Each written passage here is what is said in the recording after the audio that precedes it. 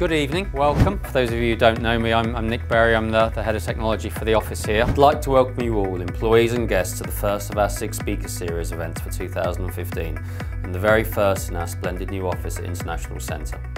The SIG Speaker Series was prompted by the desire to bring renowned people in relevant fields of technology and finance to come talk to our employees, and we hope educate and inspire us with their insight into the present and foresight of what's next. Tonight we're pleased to welcome Martin Thompson. Martin is a much in-demand speaker, technical consultant and popular blogger.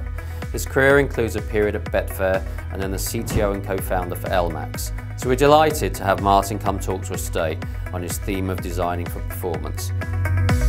By halving the time it takes for my service to run, I have made my system 10x more responsive.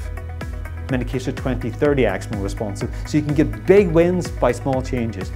If you know you've got a utilization problem, and quite often we do have utilization problems because we contend on given resources in our systems. And be able to measure this and find this, very, very useful stuff. Most systems, you plug in all the figures, there's lots of different characteristics, but you end up with curves like this all the time.